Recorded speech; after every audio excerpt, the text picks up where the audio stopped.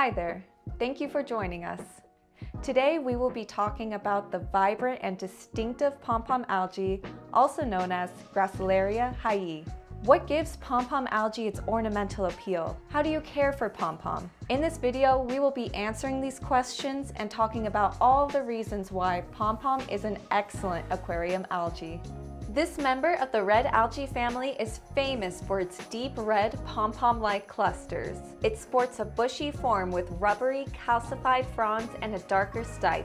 Its calcified nature results in firmness that's less appealing to herbivores. Because of this, Pom Pom is a top choice for display tank macroalgae. Pom Pom algae is not only safe for reefs, but also easy to cultivate. An advantage of Pom Pom algae is its low requirement for intense lighting, along with its tolerance for stronger water currents. It is ideal for aquariums with limited nutrient absorption needs or those containing soft corals. These algae can be easily attached in a display tank or refugium. Pom Pom does best when tumbled or in a refugium with ample water movement. It's best to start out with an 8-hour photo period and adjust either time or intensity of light to maintain the red color and assist with growth. AlgaeBarn offers Pom Pom in convenient sizes, in 2-ounce jars, or 4 or 8-ounce bags.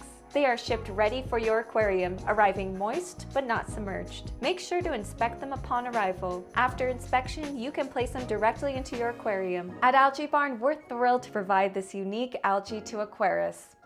We believe you'll find Pom Pom algae to be enjoyable and beneficial for your aquarium setup.